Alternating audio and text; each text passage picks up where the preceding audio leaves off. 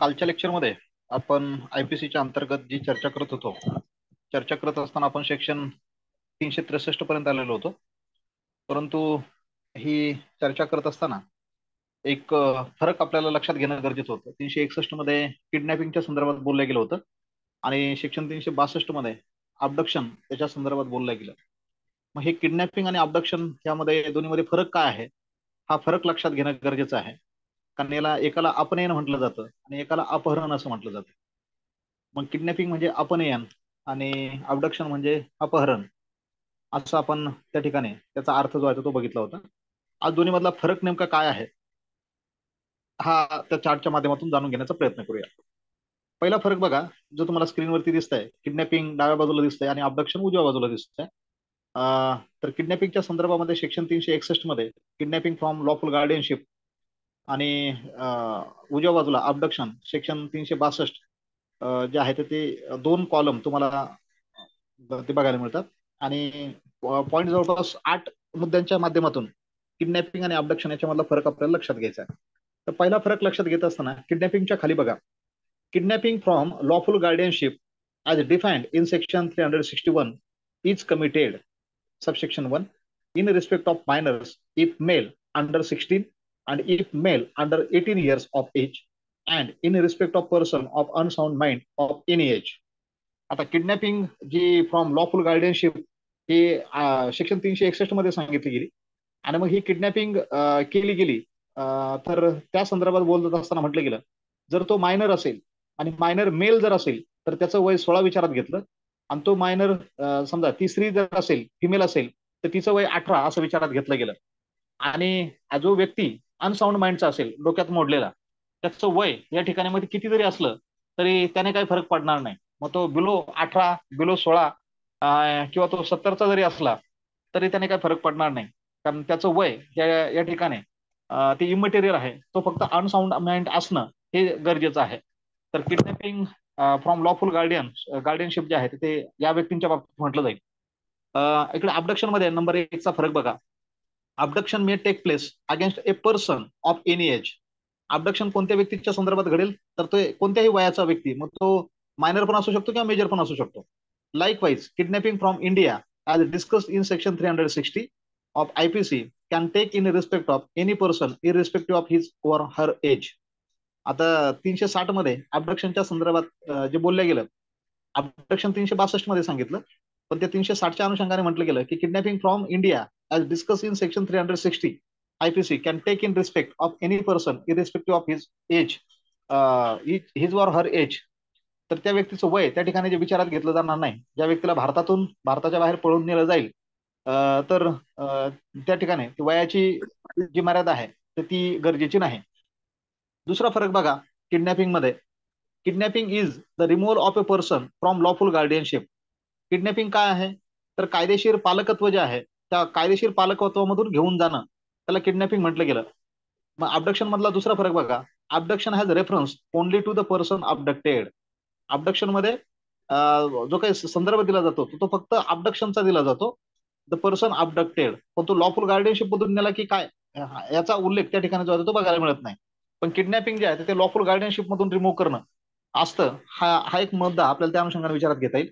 त्यानंतर तिसरा फरक जो सांगितला गेला तो बघा, किडनॅपिंग मध्ये, kidnapping is simply taking away of A minor or a person of unsound mind. The means use R not relevant. Kidnapping म्हणजे नेमकं काय केलं जातं, लॉफुल गार्डियनशिप मधून त्या मायनर व्यक्तीला, अज्ञान व्यक्तीला किंवा मनोविकल व्यक्तीला जे आहे ते त्या ठिकाणून रिमूव्ह केलं जातं किंवा तिथून लॉफुल गार्डियनशिप मधून त्याला काढून घेतलं जातं. The means use R not relevant. मग हे करत असताना जे काही मीन्स वापरले गेले असतील तर ते इरिलेव्हंट आहेत, असं हे तिसऱ्या मुद्द्याच्या अनुषंगाने किडनॅपिंग मध्ये लक्षात घ्यायचंय. तिसरा मुद्दा अबडक्शन मध्ये काय म्हटलं बघा, in abduction force, compulsion or डिसिटफुल means R use. Abduction करत असताना त्या ठिकाणी बलप्रयोग, त्यानंतर जबरदस्ती, कंपल्शन जे आहे, किंवा फसवणुकीच्या माध्यमातून त्या व्यक्तीला अबडक्ट केलं जातं, हे बघायला मिळतं. तर असे मीन्स या ठिकाणी किडनॅपिंग मध्ये जे आहेत ते इरिलेव्हंट आहेत, म्हणजे ते रिलेव्हंट नाही आहेत त्या ठिकाणी. चौथा फरक बघा, किडनॅपिंग मध्ये, consent of the person किडनॅप्ड is immaterial. आता ज्या व्यक्तीला किडनॅप केलं जातं त्याची संमती असली काय किंवा नसली काय तरी किडनॅपचा गुन्हा घडतोच. इकडे अबडक्शन मध्ये चौथा फरक बघा. Free and voluntary consent of the person abducted कंडोन्स the abduction. Abduction मध्ये त्या व्यक्तीने जर त्याची संमती असेल घेऊन जाण्याला, ती फ्री कन्सेंट असेल किंवा स्वतःहून व्हॉलेंटरीली ती त्याने संमती दिली असेल, तर हा अबडक्शनचा गुन्हा त्याची तीव्रता कमी करण्यासाठी ती संमती एक महत्वपूर्ण भूमिका निभावते, असं त्या ठिकाणी बघायला मिळतं. पाचवा फरक लक्षात घेत असताना किडनॅपिंग मध्ये बघा काय म्हटलं ते. तर त्याच्या अनुषंगाने बोलताना intention of the kidnapper is immaterial for the offence. जो किडनॅपर आहे किडनॅपिंगचा गुन्हा करत असताना त्याचं इंटेन्शन जे आहे तर ते इमटेरियल आहे, त्याला फारसं महत्व किडनॅपिंग मध्ये जे आहे ते दिलं गेलं नाही. पण मग इकडे अबडक्शन मध्ये पाचवा फरक लक्षात घेताना intention of the abductor is an important factor in determining guilt of the accused. मग तो अबडक्टर आहे तर तो अबडक्शन करत असताना त्याचं इंटेन्शन हे महत्वपूर्ण भूमिका त्या ठिकाणी निभावतं. त्याने खरोखर तो गुन्हा, तो दोषी त्या ठिकाणी आहे का हे ठरवण्यामध्ये त्याचं इंटेन्शन जे आहे ते महत्वपूर्ण पद्धतीने विचारात घेतलं जातं. सहावा फरक किडनॅपिंग मध्ये, किडनॅपिंग इज अ सबस्टॅन्टिव्ह ऑफेन्स. हा जो काही किडनॅपिंग आहे तर हा किडनॅपिंग याला सबस्टॅन्टिव्ह म्हणजे मुख्य गुन्हा मानला गेला. मग अबडक्शनच्या बाबतीमध्ये काय, तर सहावा फरक सांगताना म्हटलं गेलं, abduction is not a सबस्टॅन्टिव्ह offence and is not punishable in it self. It is an offence only when done with some other intent as given in section 363 364 to 369 of IPC. मग अबडक्शन हा सबस्टॅन्टिव्ह स्वरूपाचा गुन्हा नाहीये, आणि त्यासाठी त्याला punishment सांगितली गेलेली नाही. पण हा गुन्हा जर समजा खाली सांगितलेल्या इतर गोष्टींच्या संदर्भामध्ये जर केला असेल किंवा खाली सांगितलेले जे सेक्शन्स आहेत त्या सेक्शनच्या अनुषंगाने जर त्याचं इंटेन्शन असेल तर अशा वेळेला त्या अबडक्शनला शिक्षा होताना बघायला मिळेल. मग ते 363 ए असेल, 364 असेल, 364 ए असेल, ते 369 पर्यंतचे सेक्शन्स IPCचे, त्या अनुषंगाने हे अबडक्शनला त्या ठिकाणी सबस्टॅन्टिव्ह गुन्हा जरी नसला तरी तो सपोर्टिव्ह म्हणून इतर सेक्शनच्या अनुषंगाने गुन्हा म्हणून विचारात घेतला जाईल. सातवा फरक किडनॅपिंग मध्ये बघा. Kidnapping is not a कंटिन्युइंग offence. It is complete as soon as the minor or person of unsound mind is removed from lawful guardianship. हा किडनॅपिंग जो आहे तो कंटिन्यू स्वरूपाचा गुन्हा नाहीये. मग हा पूर्ण कधी होतो, it is complete as soon as the minor or person of unsound mind is removed from lawful guardianship. ज्या क्षणाला अज्ञान किंवा मनोविकल व्यक्ती हा कायदेशीर पालकाच्या सानिध्यातून रिमूव्ह केला जातो त्या क्षणाला किडनॅपिंगचा गुन्हा जो आहे तो अस्तित्वात येतो, त्या क्षणाला तो घडतो. म्हणजे हा कंटिन्यू घडत राहणारा गुन्हा नाहीये. मग अबडक्शनचा गुन्हा कसा आहे, तर सातव्या मुद्द्याच्या अनुषंगाने लक्षात घ्या. Abduction is a कंटिन्युइंग offence and continues so long as the abducted person is removed from one place to another.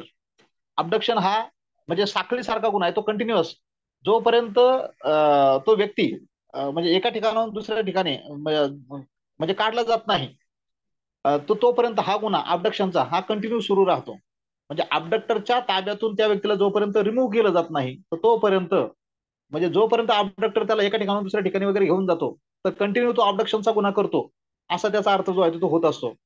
किडनॅपिंगचा गुन्हा ज्या क्षणी कायदेशीर पालकाच्या ताब्यामधून या मायनरला किंवा मनोविकल व्यक्तीला रिमूव्ह केलं जातं त्या क्षणाला किडनॅपिंगचा गुन्हा पूर्ण होतो. पण अबडक्शनच्या बाबतीमध्ये तसं सांगता येत नाही. जोपर्यंत अबडक्टरच्या ताब्यातून त्या व्यक्तीला रिमूव्ह केलं जात नाही तोपर्यंत अबडक्टर त्या व्यक्तीला कुठे कुठे घेऊन जातो तिथपर्यंत, जिथपासून तो घेऊन सुरू म्हणजे त्याने घेण्याला सुरुवात केली तिथपासून तर जोपर्यंत तो त्याच्या कस्टडीमध्ये राहील, जोपर्यंत तो गुन्हा त्याच्याबरोबर तो करेल तिथपर्यंत हे अबडक्शन जे आहे ते कंटिन्यू होत राहील. म्हणजे हा अबडक्शन हा कंटिन्युअस गुन्हा आहे आणि किडनॅपिंग हा जो आहे तो कम्प्लीट होणारा गुन्हा म्हणून तुम्हाला विचारात घेता येईल. आणि शेवटचा आठवा फरक ज्याच्या संदर्भात आपण या ठिकाणी आता अबडक्शन आणि किडनॅपिंग दोन्ही मधला फरक लक्षात घेतोय, तर किडनॅपिंगच्या खाली आठवा मुद्दा बघा. In kidnapping there must be taking or एंटायसिंग from A lawful guardian. Kidnapping मध्ये काय होतं, लॉफुल गार्डियनशिपच्या माध्यमातून किंवा कायदेशीर पालकत्वाच्या माध्यमातून त्या किंवा कायदेशीर पालकत्वातून त्या व्यक्तीला घेऊन जाणं किंवा फूस लावून नेणं, याला किडनॅपिंग मध्ये अशा पद्धतीचं कृती केली जाते. मग अबडक्शन मध्ये काय, अबडक्शन मधला शेवटचा आठवा मुद्दा. In abduction the question of taking or एंटायसिंग does not arise. तर हा मुद्दाच त्या ठिकाणी म्हणजे त्याने टेकिंग केलं का किंवा त्याला एंटाइज केलं का हा मुद्दाच अबडक्शन मध्ये जे आहे तो अराइज होत नाही. तर सर्वसाधारणपणे तुम्हाला अशा 8 मुद्द्यांच्या माध्यमातून किडनॅपिंग आणि अबडक्शन याच्यामध्ये असलेला फरक हा जो आहे तो लक्षात घेता येऊ शकतो.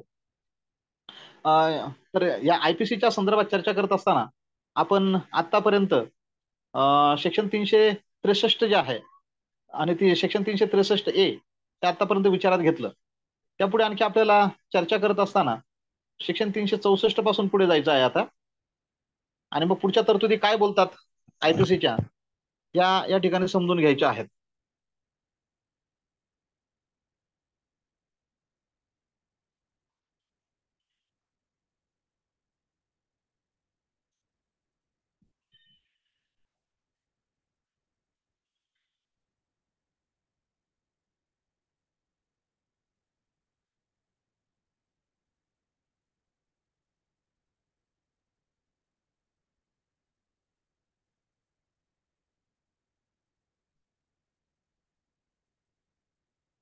आता 364 बघा. 364 मध्ये जे म्हटलं गेलं की किडनॅपिंग और अबडक्टिंग इन ऑर्डर टू मर्डर, हे किडनॅपिंग किंवा अबडक्शन करणं तर कशासाठी, तर ते 364 मध्ये जे सांगितलं गेलं ते आपल्याला या ठिकाणी विचारात घ्यायचं आहे आता.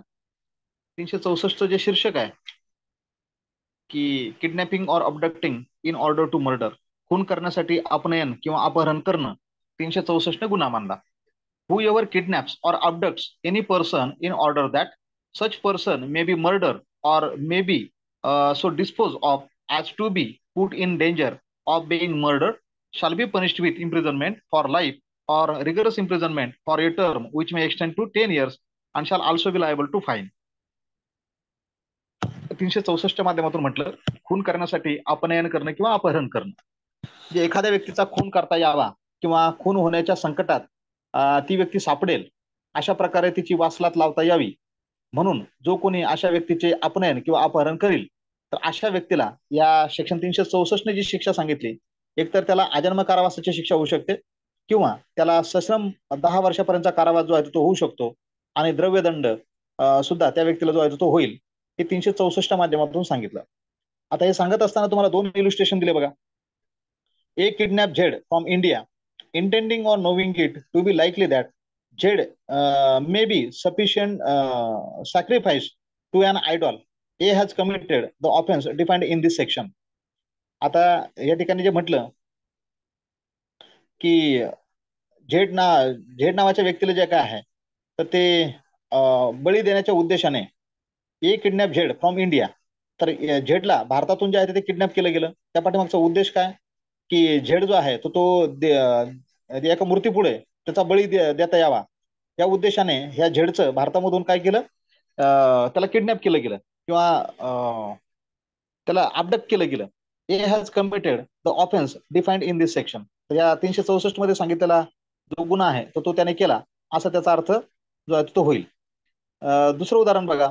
ए forcibly carries or entices B away from his home in order that B may be murdered. A has committed the offense defined in this section. आता या ठिकाणी जे म्हटलं गेलं की ए नावाचा जो काही व्यक्ती आहे त्याचा खून करता यावा म्हणून त्याला बळजबरीने त्याच्या घरापासून जे आहे ते दूर घेऊन जातो किंवा त्याला ते एंटाइज करतो म्हणजे त्याला भुरळ पाडून नेतो.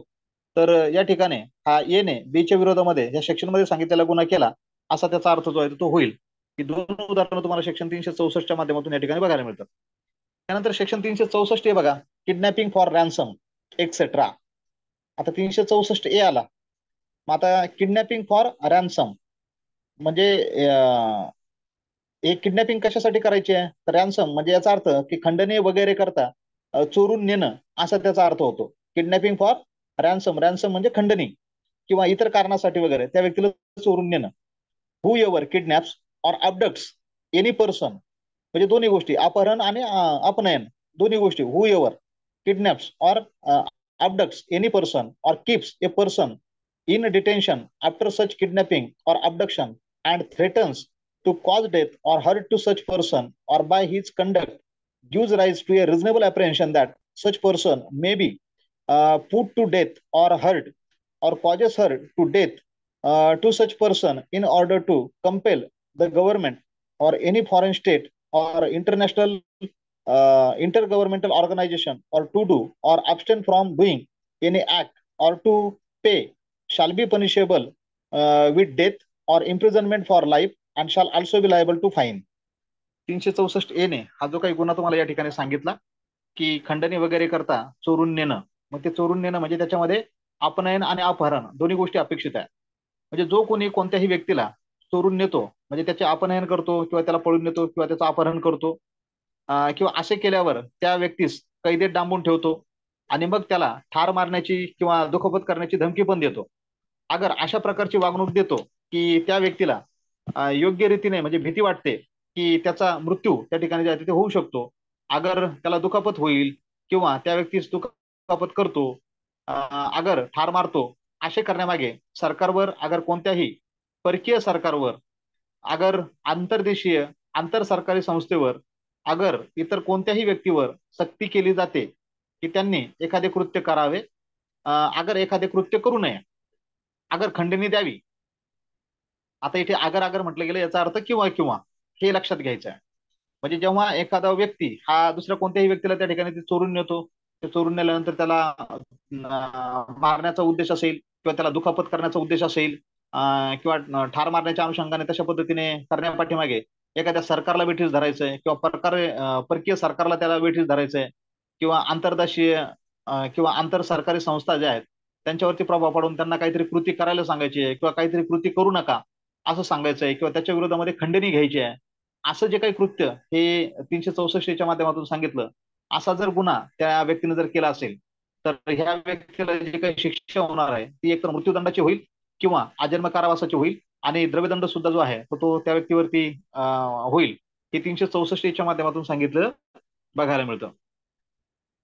त्यानंतर सेक्शन 365 कडे जाऊया. 365चं शीर्षक बघा, किडनॅपिंग और अबडक्टिंग with intent secretly and रॉंगफुली to confine person. म्हणजे 365 ने काय म्हटलं, गुप्तपणे व गैरपणे एखाद्या व्यक्तीला परिरुद्ध करण्याकरता तिचे अपनयन किंवा अपहरण करणं. सिक्रेटली हा शब्द वापरला आणि रॉंगफुली म्हणजेच एकतर गुप्तपणे किंवा गैरपणे एखाद्या व्यक्तीला डांबून ठेवण्याकरता परिरुद्ध करणं म्हणजे ज्याला आपण डिटेन किंवा कन्फाईन म्हणत होतो, मग त्याला परिरुद्ध करण्याकरता त्या व्यक्तीचं अपनयन करणं किंवा अपहरण करणं 365 ने गुन्हा मानला. काय म्हणतो section 365, whoever kidnaps or abducts any person with intent to cause that person to be secretly and wrongfully confined shall be punished with imprisonment of either description for a term which may extend to 7 years and shall also be liable to fine. 365 ने म्हटलं, एखादी व्यक्ती गुप्तपणे किंवा गैरपणे डांबून ठेवावी किंवा अटकेत ठेवावी या हेतूने जो व्यक्ती त्या व्यक्तीचं अपनयन करेल किंवा अपहरण करेल अशा व्यक्तीला 7 वर्षापर्यंतचा कारावास आणि द्रव्यदंड जो आहे तो होऊ शकेल. हे 365च्या माध्यमातून लक्षात घ्यायचं आहे. आता याच्यानंतर सेक्शन 366 बघा, किडनॅपिंग, अबडक्टिंग और इंड्युसिंग woman to compel her marriage etcetera. आता हा गुन्हा फक्त कोणाच्या संदर्भात, महिलाच्या संदर्भात केला गेला. मग किडनॅपिंग, अबडक्टिंग और इंड्युसिंग woman to compel her marriage, विवाह इत्यादीची सक्ती करण्यासाठी त्या स्त्रीचं अपनयन किंवा अपहरण करणं किंवा तिला प्रलोभित करणं. काय इंड्यूस करणं म्हणजे तिला प्रलोभित करणं, म्हणजे फुस लावणं जे म्हणतो ना आपण, फुस लावून पळून नेलं लग्न केलं, अशा ज्या काही गोष्टी म्हटल्या जातात ते 366 त्यावेळेला बऱ्याच वेळा जे आहे ते लावलेलं बघायला मिळतं. म्हणजे फुस लावून पळून नेणं.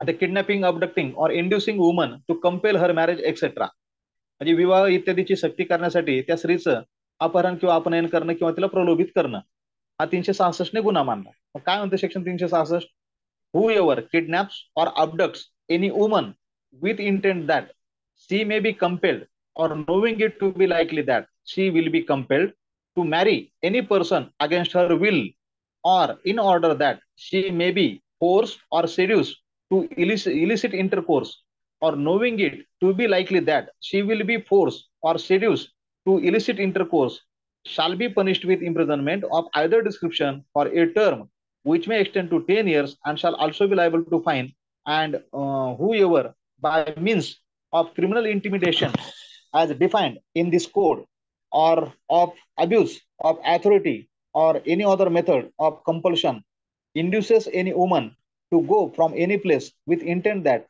she may be or knowing that it is likely that she will be force or seduce to illicit intercourse with another person shall be punishable as aforesaid.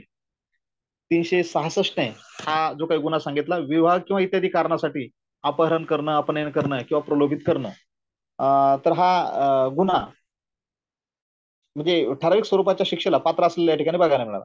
मग त्या शिक्षेच्या अनुषंगाने म्हटलं, अं, कोणत्याही स्त्रीला तिच्या इच्छेविरुद्ध कोणत्याही व्यक्तीशी विवाह करण्याची सक्ती करता यावी या उद्देशानं किंवा तिच्यावर तशा पद्धतीची सक्ती होईल असा संभव असल्याची त्या व्यक्तीला स्वतःला जाणीव असताना, अथवा म्हणजे कायद्याने ज्या गोष्टीला विरोध केला, म्हणजे विधिनिषिद्ध संभोगाकरता त्याच्यावर जर समजा बळजबरी करता यावी किंवा तिला तशी फूस लावण्यात येईल असा संभव असल्याची स्वतःला जाणीव असताना जो कोणी व्यक्ती त्या स्त्रीचं अपनयन करेल किंवा अपहरण करेल, तर अशा व्यक्तीला 10 वर्षापर्यंत असू शकेल, म्हणजे एवढी शिक्षा जी आहे ती होईल, आणि द्रव्यदंड सुद्धा त्या व्यक्तीला जो आहे तो होईल.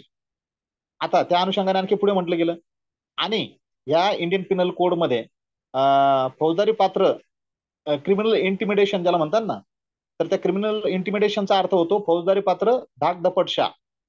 मग ह्या इंडियन पिनल कोडमध्ये सांगण्यात आलेला फौजदारी पात्र धाक दपटशाच्या मार्गाने किंवा सत्तेचा दुरुपयोग करून किंवा सक्तीच्या अन्य कोणत्याही उपायाने जो कोणी एखाद्या स्त्रीला दुसऱ्या व्यक्तीशी विधी निषिद्ध म्हणजे कायद्याच्या माध्यमातून प्रतिबंधित केलेला संभोग करण्याची तिच्यावर बळजबरी करता यावी किंवा तिला फूस लावता यावी या उद्देशाने अथवा त्याकरता तिच्यावर बळजबरी होईल किंवा तिला त्यासाठी फूस लावण्यात येईल याची जाणीव असताना एखाद्या ठिकाणावरून दूर जाण्यास प्रवृत्त करेल, तो देखील या कायद्यामध्ये वर सांगितलेल्या शिक्षेला जो आहे तो पात्र होईल. म्हणजे हे असं जे काही कृत्य जो कोणी व्यक्ती करेल तर त्याला सुद्धा 10 वर्षापर्यंत असू शकेल एवढी शिक्षा होऊ शकते, आणि द्रव्यदंड दोन्ही स्वरूपाची शिक्षा त्या व्यक्तीला सुद्धा जे आहे ते होईल. हे 366च्या माध्यमातून लक्षात घ्यायचं आहे. यानंतर पुढचं section 366A, प्रोक्युरेशन of minor girl. आता हे प्रोक्युरेशन ऑफ मायनर गर्ल हे सांगताना 366A मध्ये म्हटलं गेलं की अज्ञान मुलगी जी आहे ती अनैतिक कृत्यासाठी मिळवणं 366 गुन्हा मानला. प्रोक्युरेशन ऑफ मायनर गर्ल म्हणजे अज्ञान मुलीचं अनैतिक कृत्यासाठी तिला हस्तगत करणं किंवा तिला मिळवणं 366A नुसार तो गुन्हा आहे. कशा पद्धतीचा? whoever by any means whatsoever induces any minor girl under the age of 18 years to go from any place or to do any act with intent that such girl may, or knowing that it is likely that she will be forced or seduced to illicit intercourse with another person shall be punishable with imprisonment which may extend to 10 years and shall also be liable to fine. 366A असं म्हणतो, 18 वर्ष वयाखालील कोणत्याही अज्ञान मुलीवर दुसऱ्या व्यक्तीशी विधिनिषिद्ध संभोग करण्याची बळजबरी करता यावी किंवा त्यासाठी तिला फूस लावता यावी या उद्देशाने अथवा तिच्यावर अशी बळजबरी होईल किंवा त्या मुलीला त्यासाठी फूस लावण्यात येईल याची शक्यता असल्याची त्या व्यक्तीला स्वतःला जाणीव असताना कोणत्याही उपायांनी जो कोणी अशा मुलीला एखाद्या ठिकाणाहून दूर जाण्यासाठी किंवा कोणतीही कृती करण्यास जर तो प्रवृत्त करत असेल, तर त्याचं हे कृत्य 366ने हा गुन्हा मानला आणि त्याला 10 वर्षापर्यंत कारावासाची शिक्षा होऊ शकते, आणि द्रव्यदंड जो आहे तो सुद्धा त्या व्यक्तीला होऊ शकतो. हे 366 माध्यमातून सांगितलं गेलं. 366B बघा, importation of girl from foreign country. परकीय देशातून मुलींची आयात करणं 366B ने गुन्हा मानला. 366B काय म्हणतो बघा, whoever imports into India from any country outside India or from the state of Jammu and Kashmir any girl under the age of 21 years with intent that she may be, or knowing it to be likely that she will be forced or seduced to illicit intercourse with another person shall be punishable with imprisonment which may extend to 10 years and shall also be liable to fine. जो कोणी व्यक्ती हा एखादी मुलगी किंवा स्त्री जी आहे ती भारताच्या बाहेरून भारतामध्ये आयात करत असेल, into India from any country outside India और from Jammu state of Jammu and Kashmir.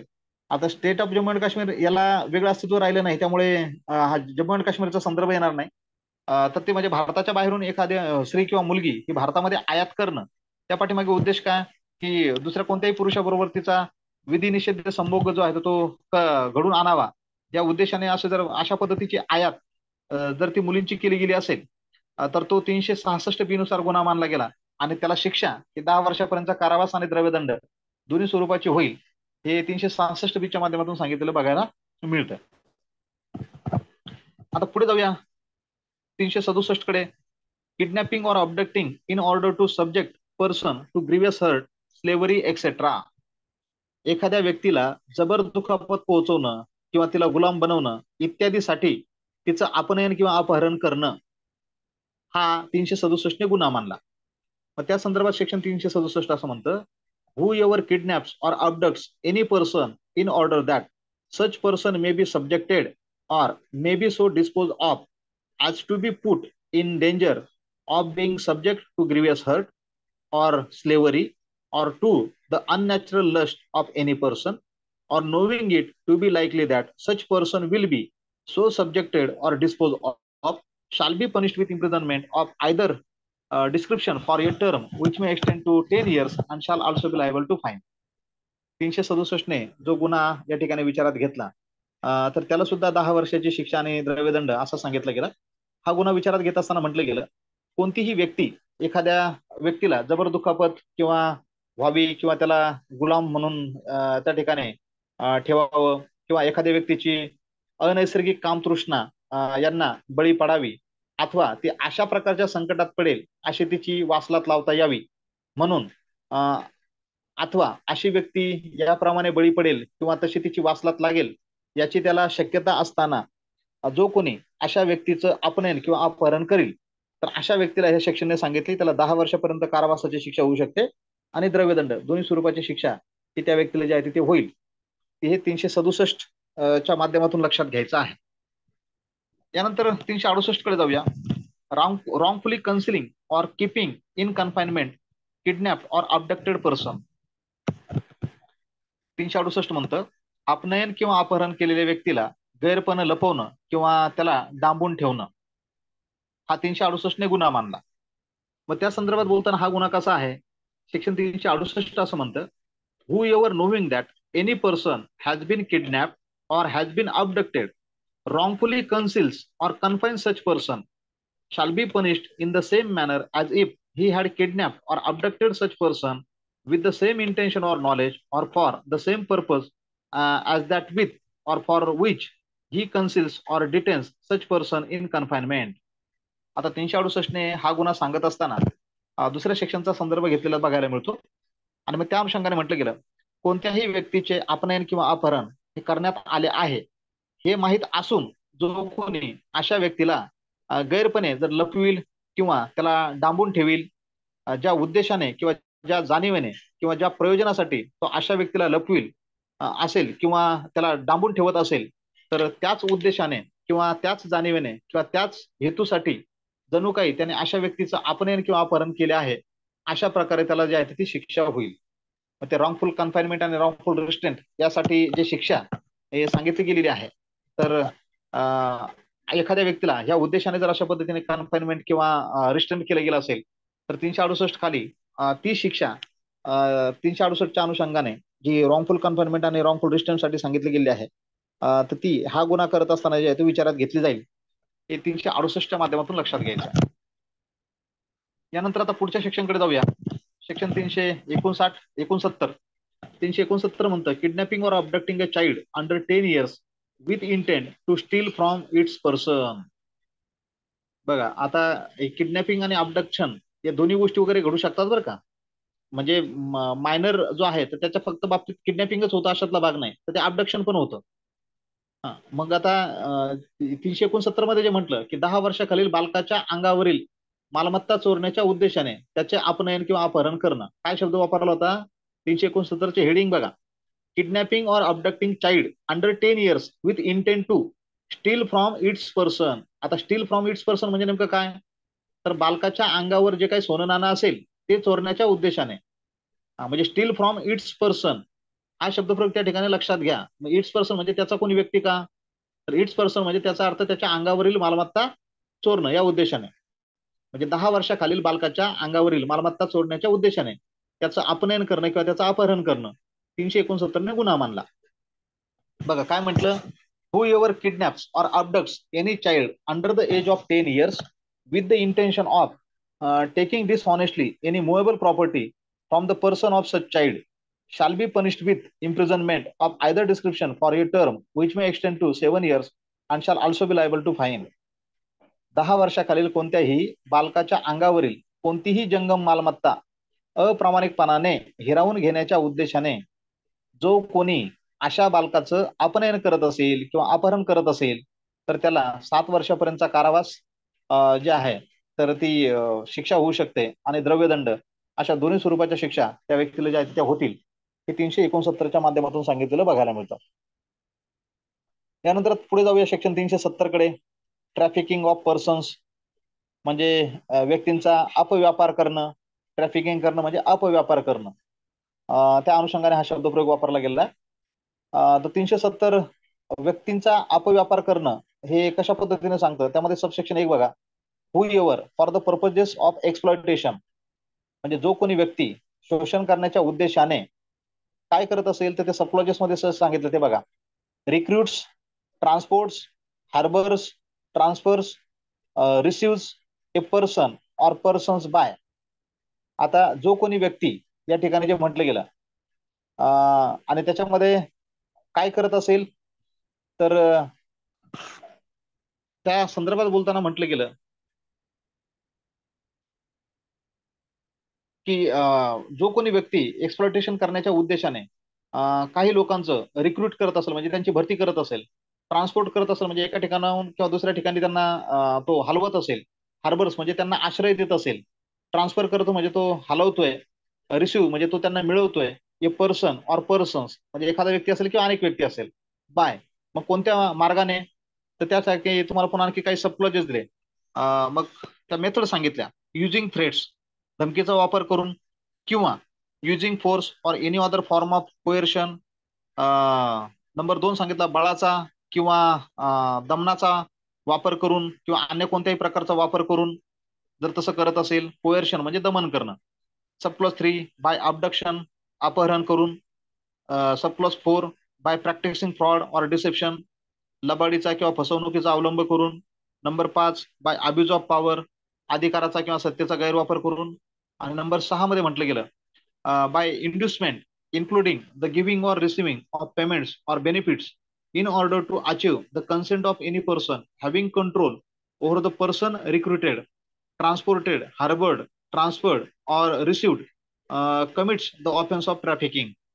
आता या 6व्या सबक्लॉज मध्ये म्हटलं गेलं भरती केलेल्या, वाहतूक केलेल्या, आसरा दिलेल्या, स्थानांतर केलेल्या किंवा स्वीकार केलेल्या व्यक्तीवर नियंत्रण असणाऱ्या कोणत्याही व्यक्तीची संमती मिळवण्याच्या दृष्टीने मग त्याला रक्कम असेल, लाभ असेल किंवा काही प्रलोभन असेल किंवा मिळण्यास प्रलोभन दाखवून मग त्या एखाद्या व्यक्तीस किंवा व्यक्तींना म्हणजे असा कोणी व्यक्ती जर समजा भरती करत असेल, त्यांची वाहतूक करत असेल, त्यांना आसरा देत असेल, त्यांना स्थानांतर करत असेल किंवा त्यांचा स्वीकार करीत असेल तेव्हा ती व्यक्ती व्यापार करण्याचा अपराध करते. ट्रॅफिकिंग जे म्हटलं ना या ठिकाणी अपव्यापार, ट्रॅफिकिंगचा अर्थ या ठिकाणी अपव्यापार म्हणजे जो कायद्याला मान्य नाहीये अशा पद्धतीचा व्यापार करण्याचा अपराध करतो असं हे सेक्शन 370च्या अंतर्गत विचारात घेतलं जाईल. आता हे सांगत असताना पुढे तुम्हाला एक्सप्लेनेशन दिलेत. मग हे एक्सप्लेनेशन मध्ये शब्दप्रयोग आहेत त्याचं स्पष्टीकरण बघायला मिळतं. पहिलं स्पष्टीकरण बघा. द एक्सप्रेशन एक्सप्लॉयटेशन शाल include any act of physical exploitation or any form of sexual exploitation, slavery or practices similar to slavery, servitude or the forced removal of organs. तर पहिल्या स्पष्टीकरणाच्या माध्यमातून म्हटलं गेलं शोषण म्हणजे नेमकं काय. तर शोषण ह्या शब्दप्रयोगामध्ये शारीरिक शोषणाच्या कोणत्याही कृत्याचा किंवा लैंगिक शोषणाच्या अन्य प्रकाराचा, गुलामगिरीचा किंवा गुलामगिरी सदृश्य प्रथेचा, दास्यावस्थेचा किंवा बळजबरीने अवयव काढण्याचा समावेश जो आहे तो होतो हे पहिल्या स्पष्टीकरणाच्या माध्यमातून सांगितलेलं विचारात घ्यायचं. दुसरं बघा स्पष्टीकरण.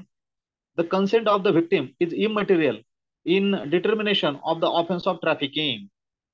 अपव्यापाराचा अपराध झाल्याचं जर निर्धारित करायचं असेल तर त्या पीडित व्यक्तीची संमती त्या दृष्टीने महत्वाची नाही. ती संमती असली काय आणि नसली काय, पण तो अपव्यापाराचा जर समजा अपराध त्या व्यक्तीवरती असेल तर ती संमती आणि संमती नसणं याने काही फारसा फरक पडणार नाही. त्यानंतर नंबर 3 बघा. स्पष्टीकरण 2 मध्ये पण तुम्हाला आणखी म्हणजे 5-7 गोष्टी वगैरे पुढे सांगितलेल्या बघायला मिळतात. Whoever commit the offense of trafficking shall be punished with rigorous imprisonment for a term which shall not be less than 7 years, but which may extend to 10 years and shall also be liable to fine. मग जो कोणी अशा पद्धतीने हा अपव्यापार करण्याचा गुन्हा करेल तर त्याला जी शिक्षा सांगितली तर ती 7 वर्षापेक्षा कमी नसेल आणि 10 वर्षापर्यंत असू शकेल आणि द्रव्यदंड सुद्धा त्या व्यक्तीला होईल. हे दुसऱ्या याच्या माध्यमातून सांगितलं गेलं. त्यानंतर नंबर 3 बघा, where the offense involves the trafficking for more than one person, it shall be punishable with rigorous imprisonment for a term which shall not be less than 10 years, but which may extend to imprisonment for life and shall also be liable to fine. अपव्यापाराचा गुन्हा हा एकापेक्षा जास्त व्यक्तींच्या संदर्भात जर केला गेला असेल तर अशा वेळेला त्याच्यासाठी शिक्षा ही सश्रम कारावासाची सांगितली आणि ती 10 वर्षापेक्षा कमी नसेल पण आजन्म कारावासापर्यंत जाऊ शकते एवढी आणि द्रव्यदंड अशा स्वरूपाची असेल. हे सबसेक्शन 3च्या माध्यमातून सांगितलेलं बघायला मिळतं.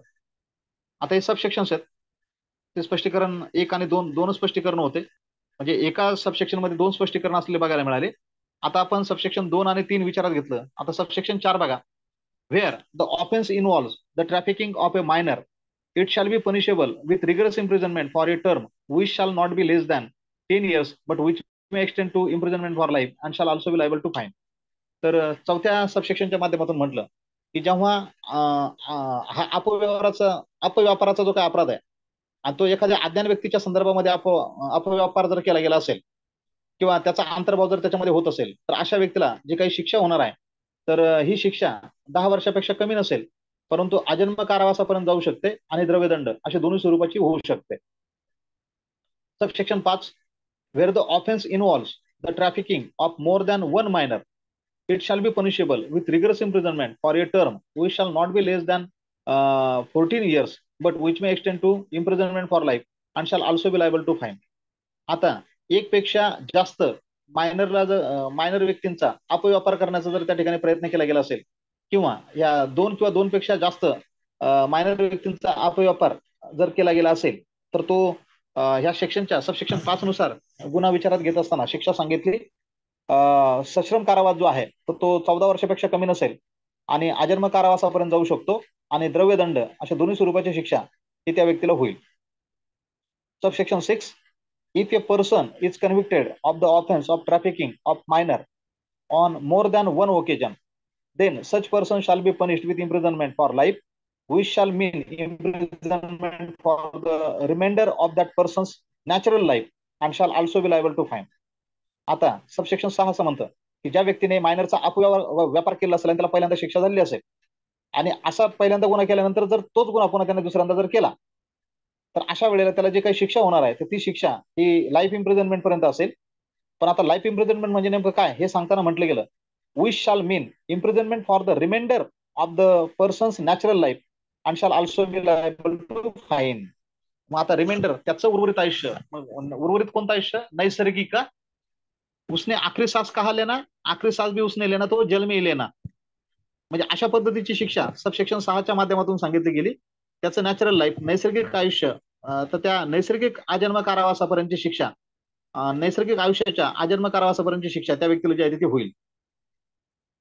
Subsection 7, when a public servant or a police officer is involved in the trafficking of any person, then such public servant or police officer shall be punished with imprisonment for life, which shall mean imprisonment for the remainder of that person's natural life and shall also be liable to fine.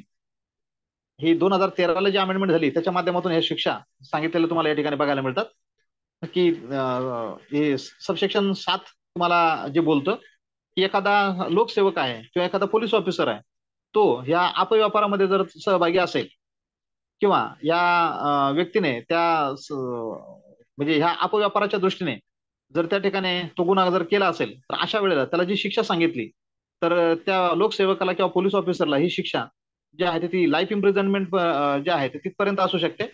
Life imprisonment म्हटल्यानंतर त्याचं natural life आणि द्रव्यदंड अशा दोन्ही स्वरूपाची शिक्षा ही त्या व्यक्तीला होईल. 2013 नंतरच तुम्हाला हा लाईफ इम्प्रिझनमेंटच्या संदर्भामध्ये natural life reminder natural life of that person हा आलेला जो आहे तो बघायला मिळतो. मग 2013ची जी काय अमेंडमेंट झाली तर दिल्लीतलं 2012चं निर्भया प्रकरण, त्या निर्भया प्रकरणामुळे 2013ला वर्मा कमिटीने ज्या शिफारशी केल्या, जस्टिस वर्मा, त्याच्यामुळे क्रिमिनल लॉ मध्ये अशा पद्धतीच्या शिक्षा या आलेल्या किंवा त्या वाढताना तुम्हाला ज्या आहेत त्या बघायला मिळतात. त्यानंतर 370A, exploitation of A traffic person. 370A ने तुम्हाला जे सांगितलं की अपव्यापार केलेल्या व्यक्तीचं शोषण, हा 370A च्या माध्यमातून गुन्हा मानला. काय म्हणतं 370A? त्यामध्ये सबसेक्शन 1, हू एव्हर नोविंगली और having reason to believe that A minor has bin ट्रॅफिक्ड engages such minor for sexual exploitation in any manner shall be punished with rigorous imprisonment for a term which shall not be less than 5 years but which may extend to 7 years and shall also be liable to fine. 370A subsection 1 असं म्हणतो, जो कोणी एखाद्या अज्ञान व्यक्तीचा अपव्यापार करण्यात आला आहे असे माहीत असून देखील किंवा तसा विश्वास ठेवण्यास कारण असताना अशा अज्ञान व्यक्तीस कोणत्याही रीतीने लैंगिक शोषणासाठी कामावर लावील. मग ती व्यक्ती जी आहे तर ती किती शिक्षेला पात्र असेल? तर त्याला 5 वर्षापेक्षा कमी नसेल, परंतु 7 वर्षापर्यंत असू शकेल एवढ्या कारावासाची शिक्षा आणि द्रव्यदंड अशा दोन्ही स्वरूपाची शिक्षा ही त्या व्यक्तीला होईल. त्याच्यानंतर सबसेक्शन 2 बघा 370A चा, whoever knowingly by or having reason to believe that a person has been trafficked engages such person for sexual exploitation in any manner shall be punished with rigorous imprisonment for a term which shall not be less than 3 years but which may extend to 5 years and shall also be liable to fine. 370A चा subsection 2 असं म्हणतो, जो कोणी एखाद्या व्यक्तीचा अपव्यापार करण्यात आलेला आहे असं माहीत असून देखील किंवा तसा विश्वास ठेवण्यास कारण असताना अशा व्यक्तीस कोणत्याही रीतीने लैंगिक शोषणासाठी कामावर लावील तर त्याला या ठिकाणी जी शिक्षा आहे तर ती शिक्षा ही 3 वर्षापेक्षा कमी नसेल आणि 5 वर्षापर्यंत असू शकेल एवढ्या मुदतीची ही शिक्षा जी सांगितली गेली. पण ती शिक्षा सांगत असताना रिगरस इम्प्रिझनमेंट म्हटलं गेलं. मग सश्रम कारावासाची शिक्षा, आणि पहिल्याही सेक्शन मध्ये ती सश्रम कारावासाची शिक्षा जी आहे ती असलेली ही बघायला मिळते. तर ती कमीत कमी 3 वर्ष आणि जास्तीत जास्त 5 वर्ष आणि द्रव्यदंड सुद्धा त्या व्यक्तीला जे आहे ते होईल सश्रम कारावासाच्या शिक्षेसह. हे 370A च्या माध्यमातून लक्षात घ्यायचं आहे. त्यानंतर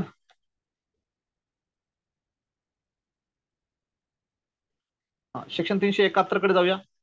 हॅबिच्युअल डिलिंग इन स्लेव्ज. 371 ज्या सेक्शनच्या संदर्भात बोलतं की हॅबिच्युअल डिलिंग इन स्लेव्ज म्हणजे गुलामांच्या संदर्भात नित्यशय व्यवहार करणं, म्हणजे कंटिन्यू स्वरूपाचा.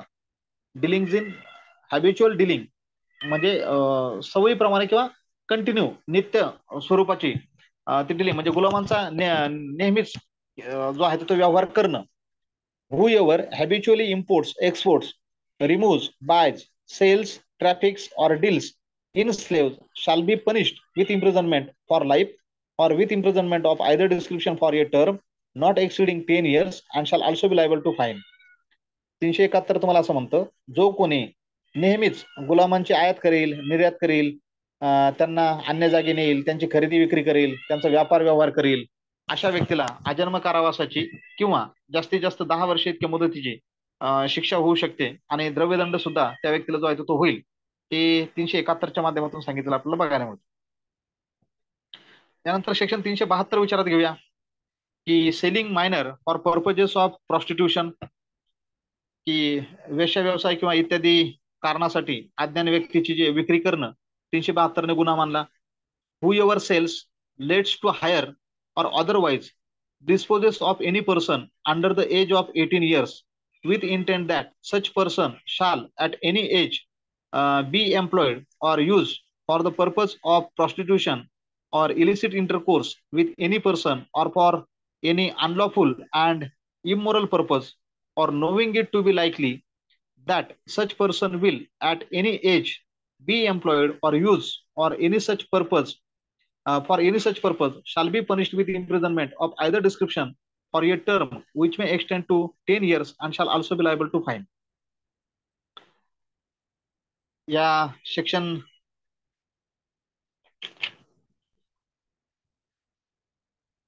372 मध्ये जे म्हटलं गेलं की वेश्या व्यवसाय किंवा इत्यादी कारणासाठी अज्ञान व्यक्तीची विक्री करणं, मग त्या संदर्भात बोलताना म्हटलं गेलं म्हणजे कोणत्याही 18 वर्ष वयाखालील व्यक्तीला वेश्या व्यवसायाच्या किंवा कोणत्याही व्यक्तीशी विधिनिषिद्ध संभोग करण्याच्या उद्देशाने किंवा कोणत्याही बेकायदेशीर आणि अनैतिक कारणासाठी कोणत्याही वयाला कामी लावले जावं किंवा त्यासाठी त्या व्यक्तीचा वापर केला जावा त्या उद्देशाने किंवा अशी व्यक्ती तशा कोणत्याही प्रयोजनार्थ कोणत्याही वयाला कामी लावण्यात येईल किंवा त्यासाठी त्या व्यक्तीचा वापर करण्यात येईल असा संभव असल्याची स्वतःला जाणीव असताना जो कोणी अशा व्यक्तीची विक्री करील, तिला भाड्याने देईल किंवा तिची अन्य प्रकारे वासलात लावेल, तर अशा व्यक्ती त्या सेक्शन खाली गुन्हेगार मानला आणि त्याला शिक्षा सांगत असताना जे म्हटलं गेलं की जी शिक्षा आहे ती 10 वर्षापर्यंतचा कारावास आणि द्रव्यदंड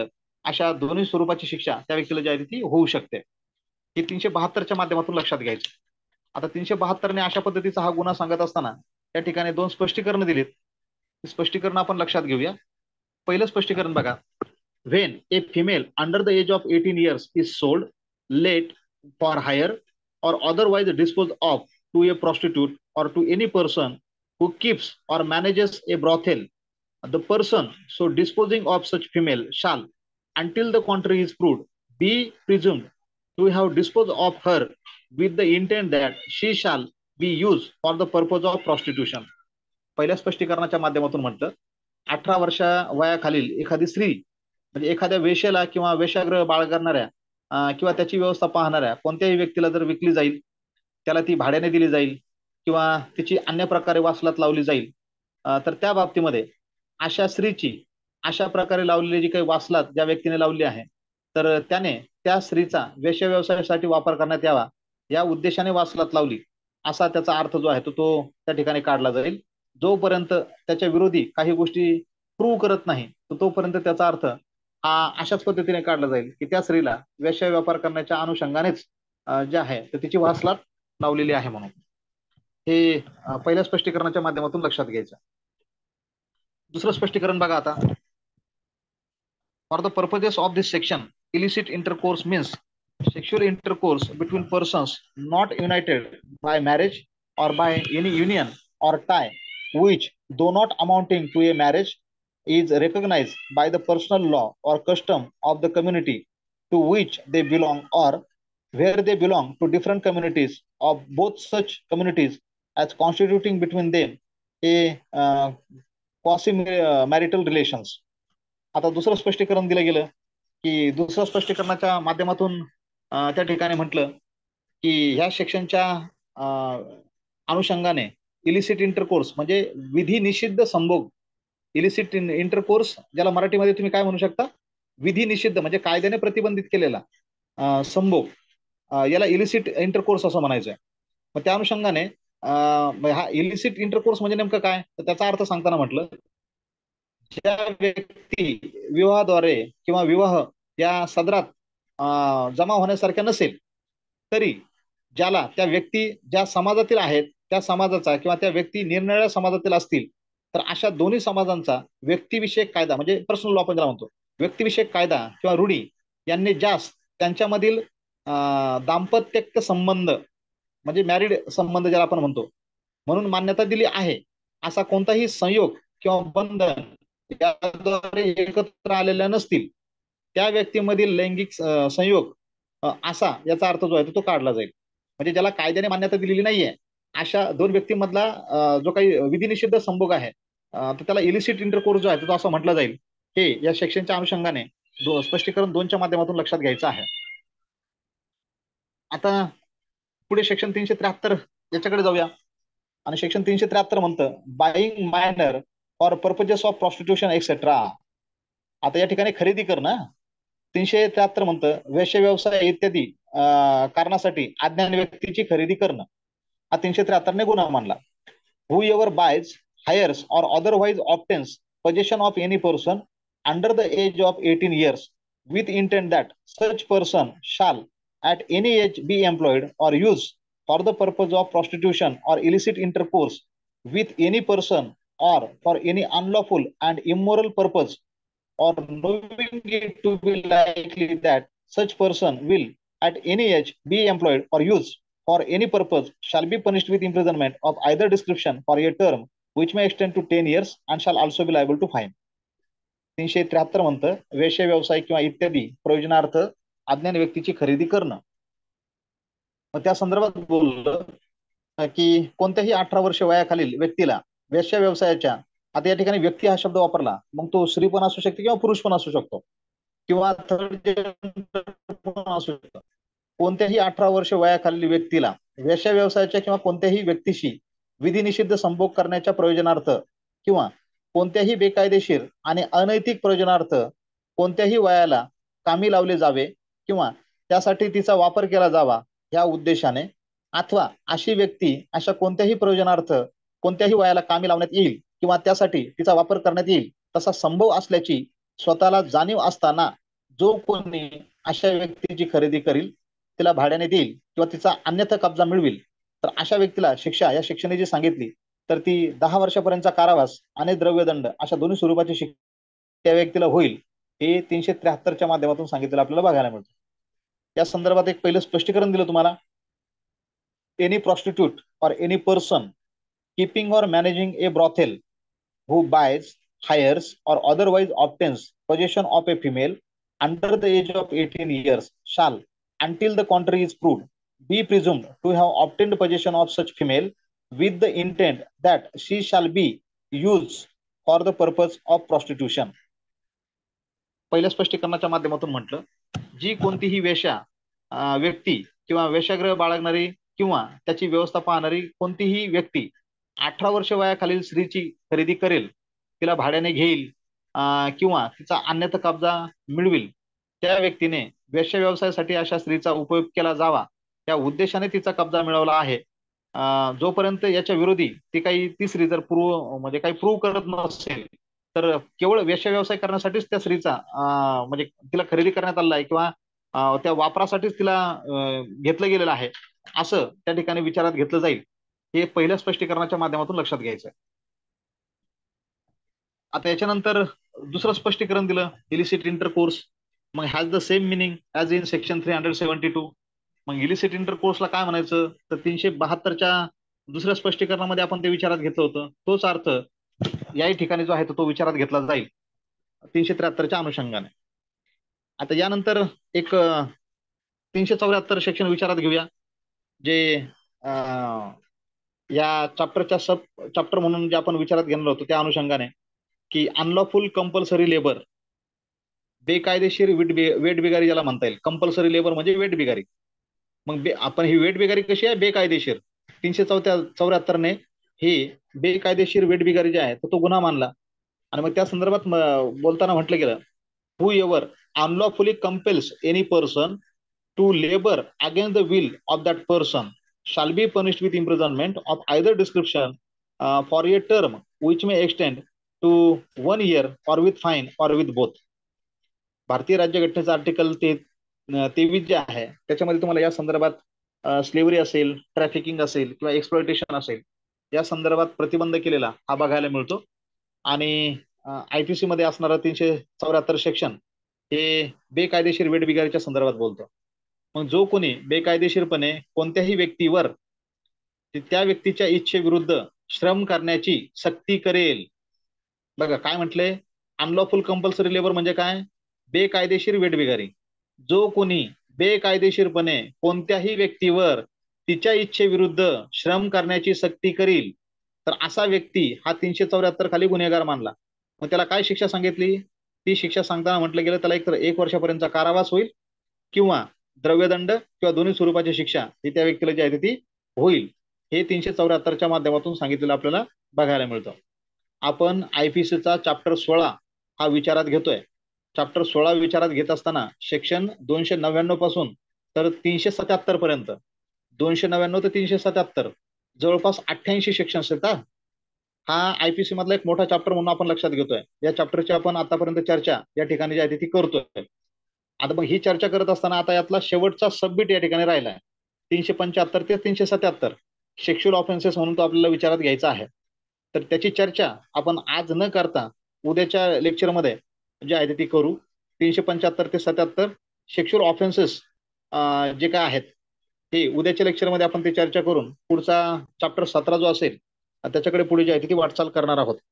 तर आजचं लेक्चर आपण या ठिकाणीच थांबूया. उद्या पुन्हा रेग्युलर वेळेला भेटूया. तुमची काही शंका असेल तर विचारू शकता. 2-3 मिनिटं आपल्याकडे आहेत.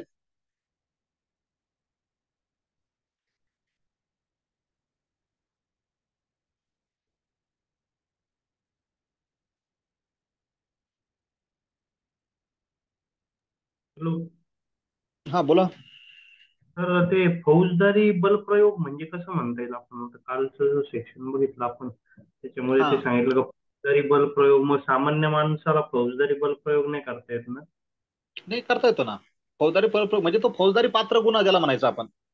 आता तुमची नाही नाही, क्रिमिनल म्हणजे कसं सामान्य माणूस कसा करू शकतो? म्हणजे गंभीर स्वरूपाचा बलप्रयोग म्हणजे त्याला जबरदस्ती ज्याला आपण म्हणतो ना. आता आपण हा, याला क्रिमिनल प्रोसिजर कोड त्याला मराठीमध्ये काय म्हणतो आपण? फौजदारी प्रक्रिया संहिता असं म्हणतोय त्याला. बरोबर. क्रिमिनल प्रोसिजर कोड हा जो विषय आहे ना, तर याला फौजदारी हा, प्रक्रिया संहिता असं म्हणतो. फौजदारी म्हणजे गंभीर स्वरूपाचे गुन्हे त्याला असं थोडक्यात तसा अर्थ त्याचा घेतला जातो. म्हणजे फौजदारी म्हणजे तो गंभीर स्वरूपाचा. तर एखाद्याने एखाद्या व्यक्तीला समजा शिवीगाळ केली तर तो गंभीर स्वरूपाचा नाहीये. पण त्याने हा, शिवीगाळ करत असताना समजा दगड किंवा काठीने मारहाण केली आणि समोरचा व्यक्ती रक्तबंबाळ झाला, तर अशा वेळेला पोलिसांना त्याची दखल घ्यावीच लागते. त्याचा एफ-आय-आर फाडला जातो. केवळ शिवीगाळ केली किंवा फक्त धक्काबुक्की केली तर ही धक्काबुक्की हा, वगैरे जातो गंभीर स्वरूपाचा गुन्हा होत नाही. मग त्याचा एनसी नोंदवला जातो म्हणजे नॉन कॉग्निझेबल. आणि जे कॉग्निझेबल आहेत म्हणजे ज्याची दखल घेतलीच पाहिजे हा, तर तो फौजदारी म्हणजे पात्र बलप्रयोग म्हटलं गेलं त्याला. म्हणजे फोर्स म्हणजे त्याने बळाचा वापर केला. मग हा बळाचा हा. वापर करणं म्हणजे मग ती त्याची शारीरिक ताकद असेल किंवा त्याने काही हत्यारांच्या साह्याने तशा पद्धतीने तो गुन्हा घडून आणणं त्याला फौजदारी हा. बलप्रयोग म्हटलं गेलं. क्रिमिनल आणि फोर्स. दुसरं एक असं होतं ते ओरस आपलं ते अनौरस अनौरस नाही का, तुम्ही काल तो शब्द वापरला लहान हा. मुलं ते मुलाच्या बाबतीत, तर ते काय आहे exact? अनौरस अनौरस म्हणजे काय तो नेमका सांगता येईल का मला? सेक्शन सांगा म्हणजे मला त्याच्यावर जाता येईल. बुक नाही माझ्याकडे. ते अनौरस ओरस अनौरस नाही का, ते मुलगा आपण ते भीक मागायला लावली वगैरे, त्याला उचललं तिथून किडनॅप केलं अं, त्यावेळेस तो तो नेमका आता कोणत्या सेक्शनच्या संदर्भात आहे ते मी बघावं लागेल. करतो एक्झॅक्ट कोणत्या सेक्शन मध्ये तो शब्द होता. बरं चालेल, मग मला पाहिजे तर व्हॉट्सअप करा, मग तिकडे सांगतो हो, तुम्हाला. नक्की नक्की करतो. चालेल चालेल. आणखी कुणाची काही शंका आहे का? नसेल तर मग थांबायला हरकत नाहीये.